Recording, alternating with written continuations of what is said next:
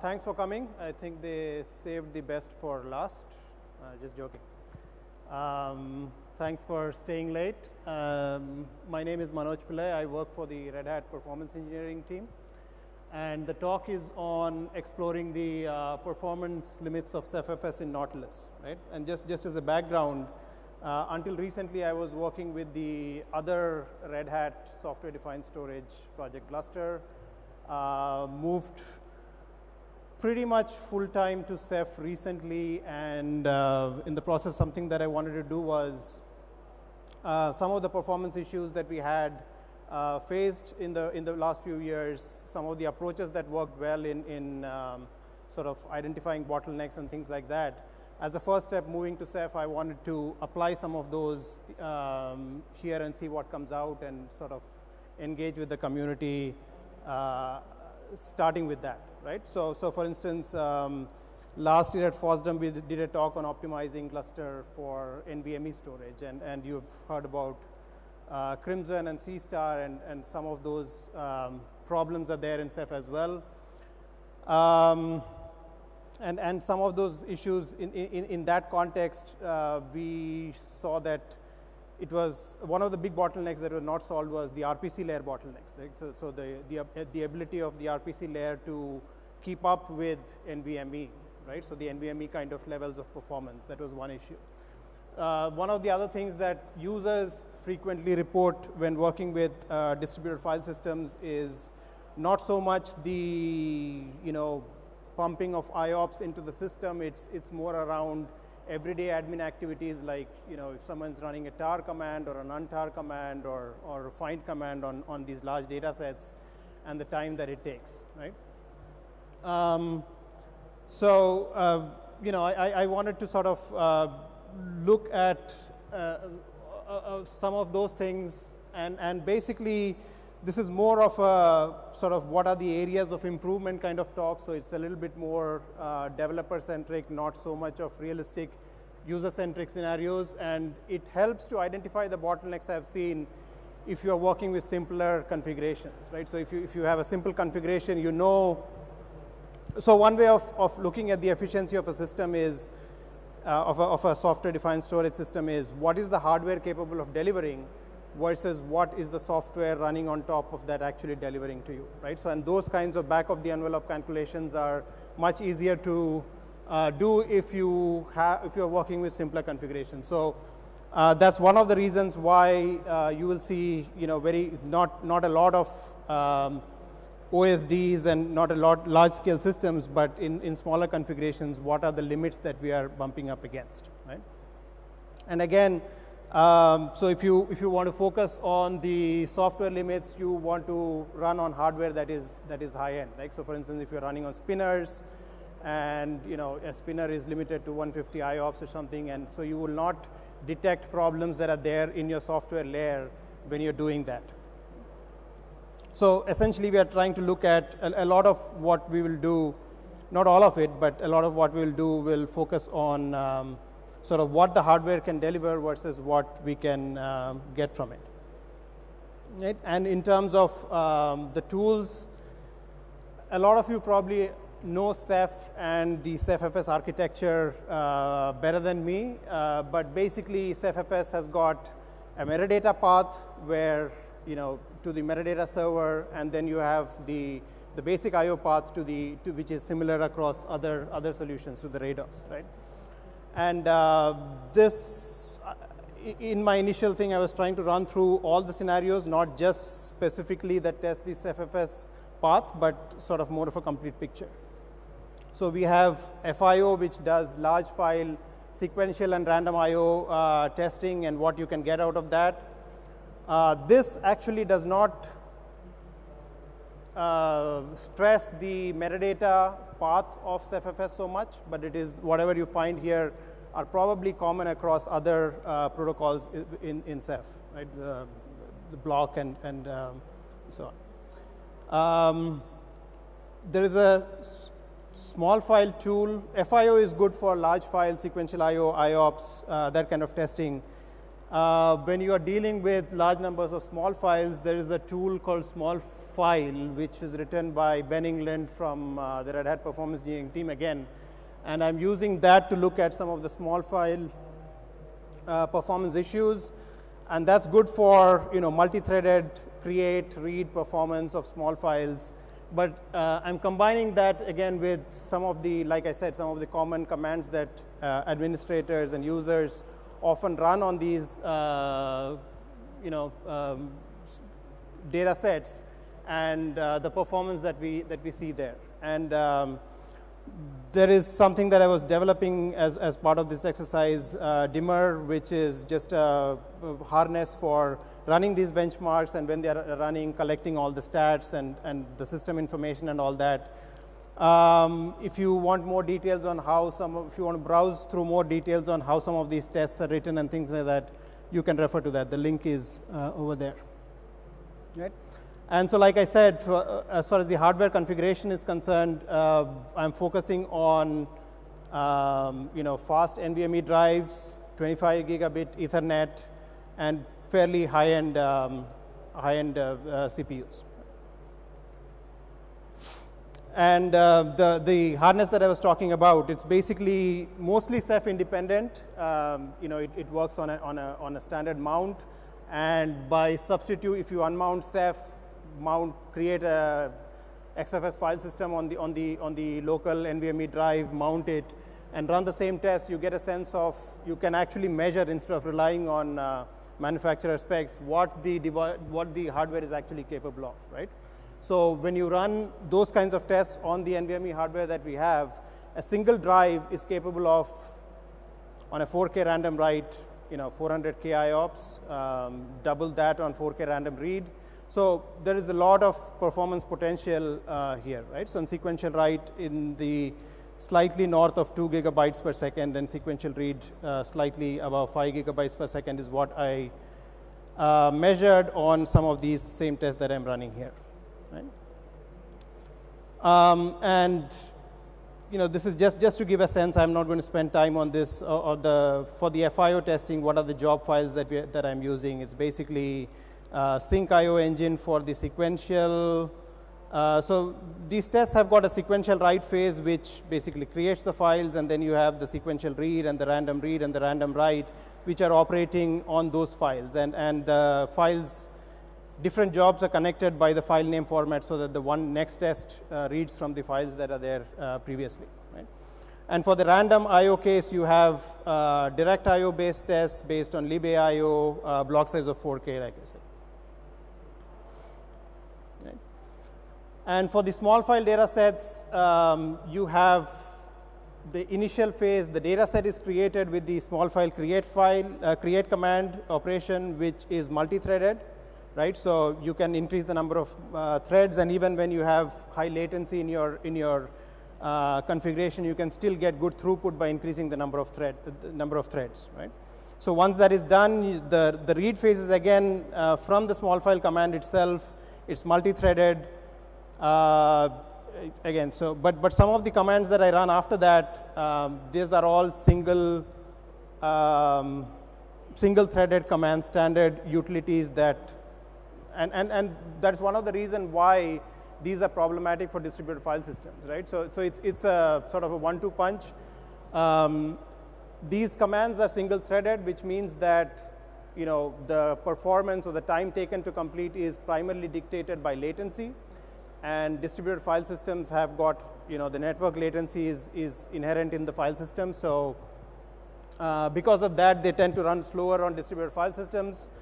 But at the same time, when you're talking about scale-out storage systems, people tend to put a lot of data into these solutions, right? Just because of the nature of the solution, you want to scale out to beyond what a single local file system is capable of doing, and the time taken for most of these depends on the size of the data set itself, right? So both of those factors, and like I said, in the past we have seen some users complaining about performance of this, and I wanted to get a sense of what do you expect from CephFS in this for these kind of tests. Right. So a very simple test here where you have three Ceph nodes, one NVMe on each, replica 3, with a single client mount, not co-located with the Ceph nodes. This is the Ceph kernel client, by the way. And I'm looking at here what you can get from that single mount. So if you have a single CephFS mount, what is the sequential I/O performance that I can get from it, right? So what is the upper limit, and how does that compare to what the hardware is capable of providing, and what may be not an apples-to-apples comparison, but some other distributed file system is capable of providing, right? So the blue bar is what you get out of CephFS, which is slightly above what you would get with a 10 gigabit Ethernet, or in that range, right? So if you ran this with 10 gigabit Ethernet, you would believe that CephFS is basically, or in that case, CephFS would probably, give you what the hardware is capable of giving, because that's what a 10 gig Ethernet is giving you. But in this case, since we are running on 25 gigabit Ethernet, you can see that there's a gap between what you could provide versus what the hardware could provide versus what you are getting, right? And again, when I say what the hardware can deliver, it's difficult, obviously, for a distributed file system to match latency of an NVMe drive, right? But potentially, at least, things like IOPS and throughput, which can increase by pumping more load into the system, right? So I'm trying to see whether you can match that or not. So with some tuning, this is with the default configuration. With some tuning, if you increase, CephFS has got a read-ahead size parameter, which is by default set to 8 megabytes. And if you are really aggressive with that, you can basically get the read bar to match or slightly exceed what the kernel NFS is providing. So in the case, this is not an apples-to-apples comparison, in the sense that in the case of kernel NFS, there is, again, it's going over the network. There is one NVMe drive on which an XFS file system is created and exported, and you're accessing it over the network, right? So the replication is absent, so there are those kinds of things. But potentially, at least on read, because you have 3 NVMe drives, CephFS could be delivering more performance. But so in terms of what you could get on the write test, it's basically, like I said, the NVMe is capable of about 2 gigabytes per second on the write test. So that is kind of an upper limit on what you can get here. We are getting somewhat more than half of that. Similarly, on the read test, because the client is separate, basically the client network is 25 gigabit Ethernet, so that limits the performance that you can get from the system. So it's about upward of 2.5 gigabytes per second is what you could potentially get, close to 3 gigabytes per second. And this is what we are actually getting.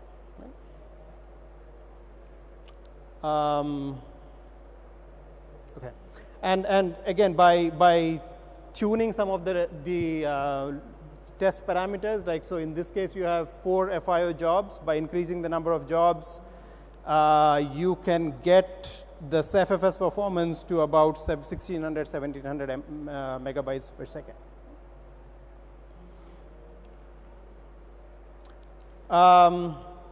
So slightly different test. So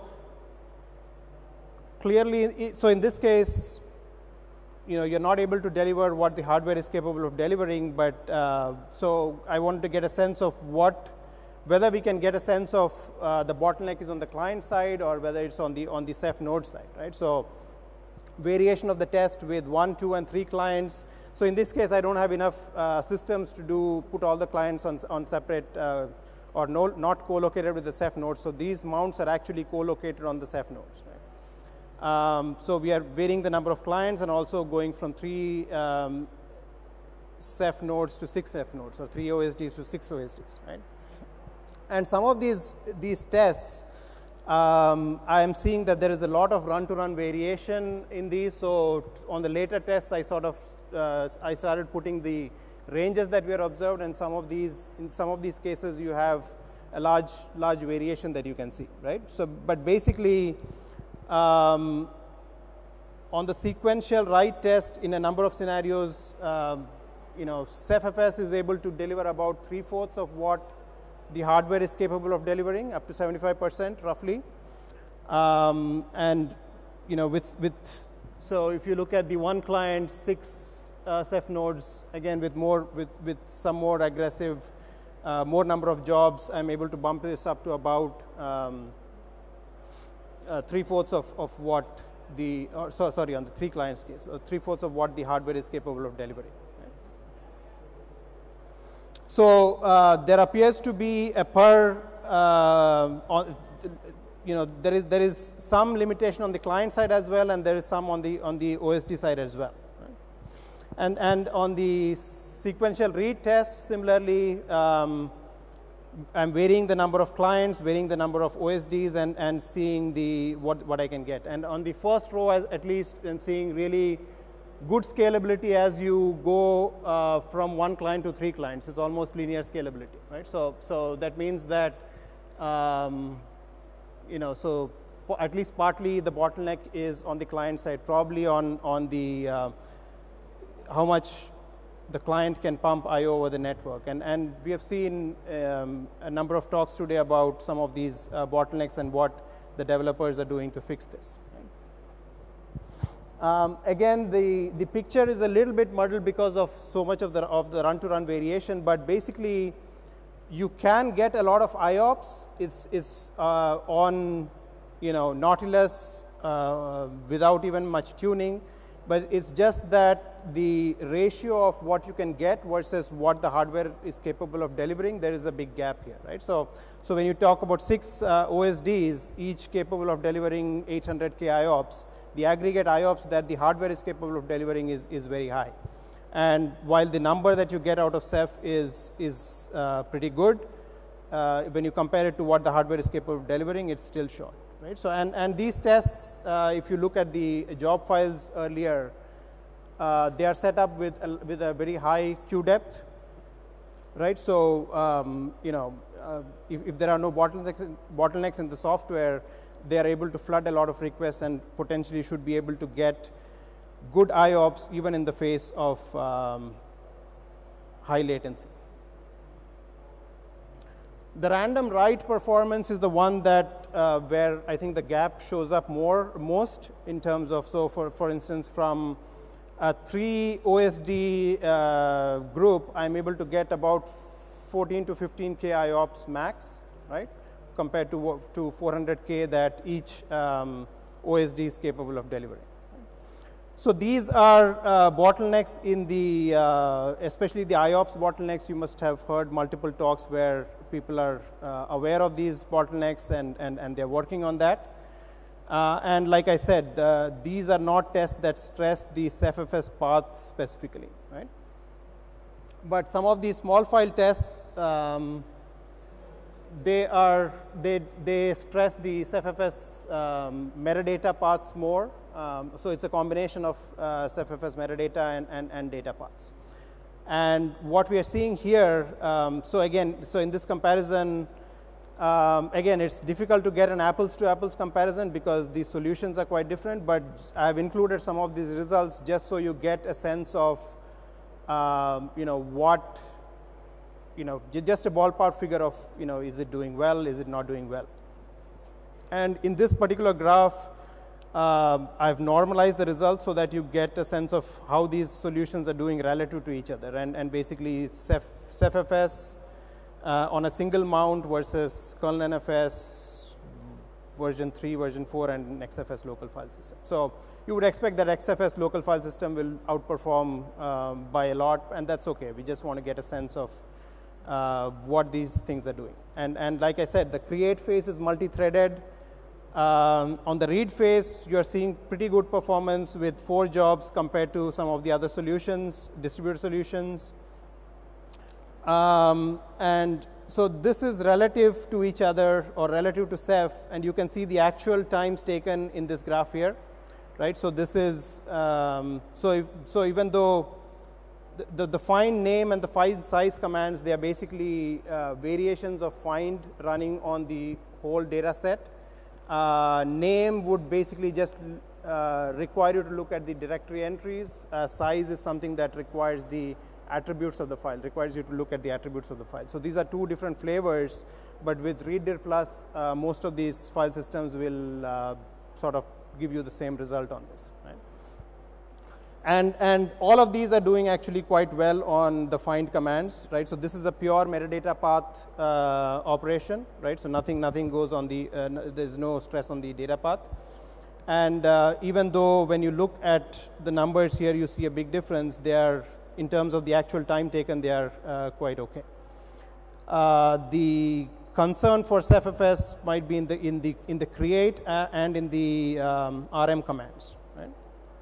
So sorry, those are the two where, like I said, partly what I'm trying to do is trying to figure out where to focus, or some of the come up with some of the focus areas for driving performance improvements, and those are two things that look like you know, where we see a big difference between the solutions.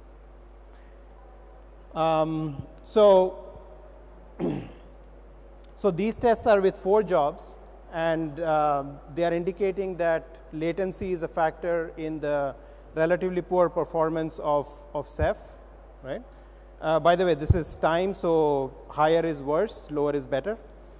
And that's okay. Sometimes even if it's a high latency, you can increase the number of or the degree of concurrency in the workload and still get and still see whether you can get good performance or good throughput or not, right?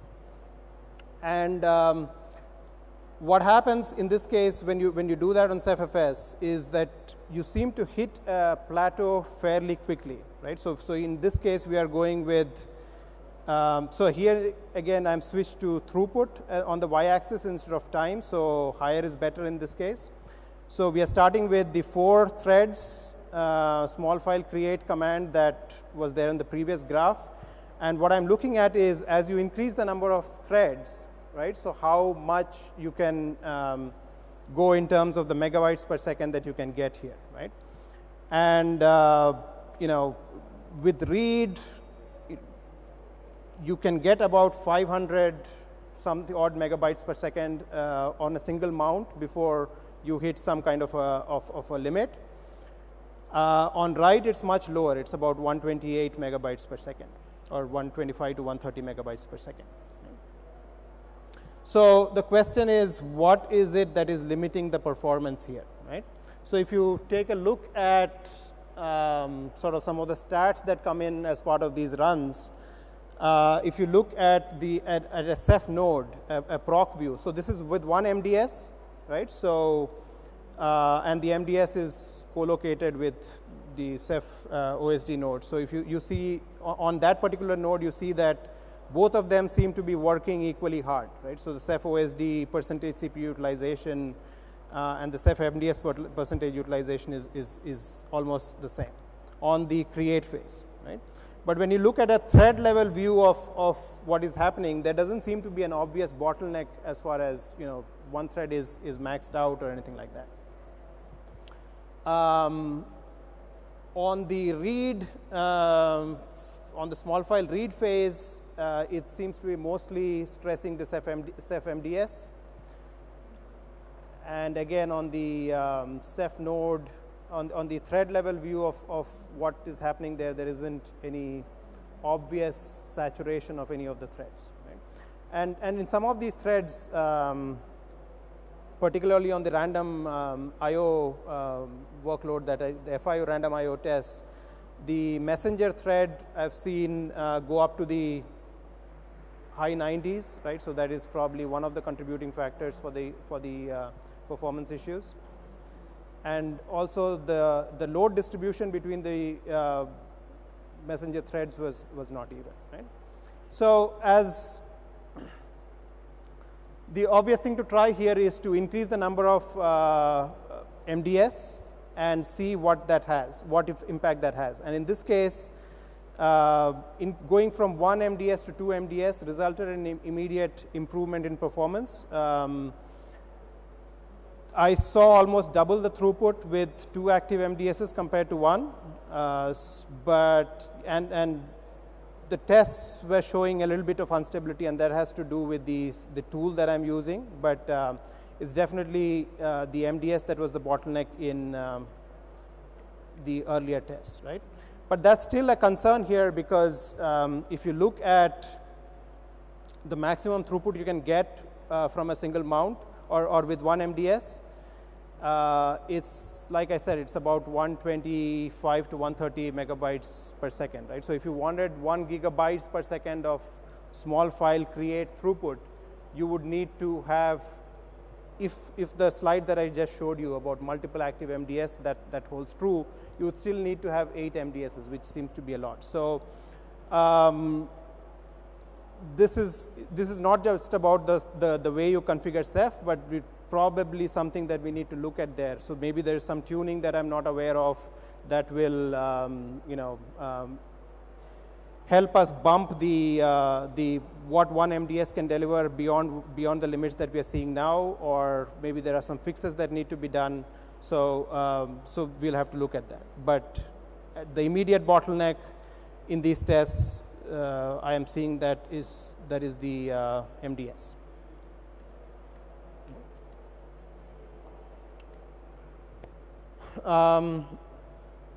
Right. So again, in the previous project, which was a Fuse-based file system, we are running into issues like when you ran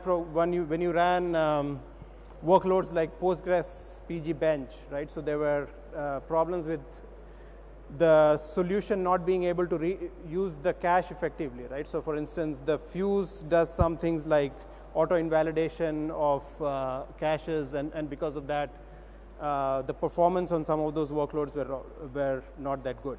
So one of the things that I wanted to do as part of that is, and probably others have done this as well, is look at the caching effectiveness of the solution, right? So for instance, if you're doing reads and writes, is the client able to effectively cache the data or not, or is it invalidating it in some situations and things like that? And on both the kernel and the Fuse client, I was seeing that is not the case. So there is not a whole lot to report there. I mean, I don't see any problems. CephFS Fuse, is anybody using CephFS Fuse for any actual performance kind of use case? Show of hands? No.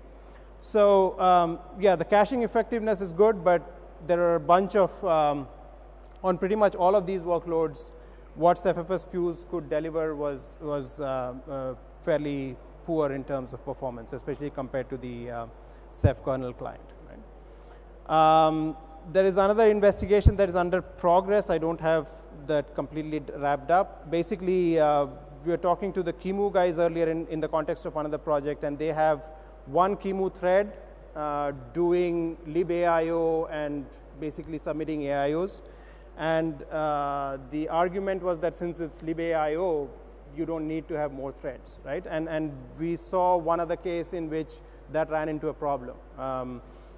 We were seeing that particular mode or libaio, maybe the implementation of libaio was not efficient enough. That was not the case. So if you're doing one thread doing all the submissions versus multiple threads, there was a big performance difference. And in the case of CephFS, I did see a drop when you have a single thread doing libaio compared to multiple threads, but I need to get some of I need to dig a little bit more before I wrap that up. Okay, so that's the data I have. So basically, in terms of next steps from this, the IOPS limitations of Ceph seem to be fairly well understood in the community. Like I said, the C-Star Crimson projects, there is a lot of effort going in there. I would probably want to focus on the MDS and its scalability in the performance limits that you can get from MDS, and whether there are any potential tunings that we can investigate or potential fixes that we can look at to basically be able to increase the throughput that we can get from a single MDS on some of these workloads. Right? So that would be one of the focus areas going into going forward. Questions? Yes. Let me see if I have.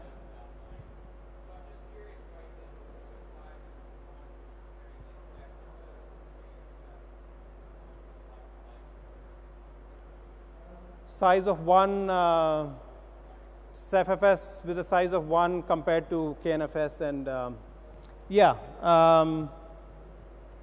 it's a good point. I mean, there's no good reason I could have done that.